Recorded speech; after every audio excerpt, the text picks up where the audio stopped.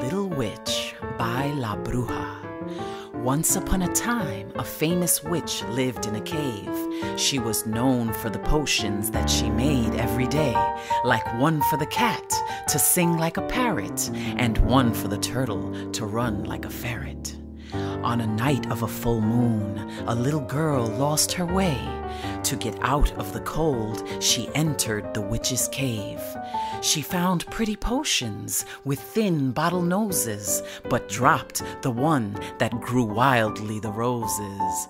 This woke up the witch, who was dreamily at rest, and though she looked angry, she did not contest. She befriended the girl and taught her every magical trick, and soon the little girl became a little witch.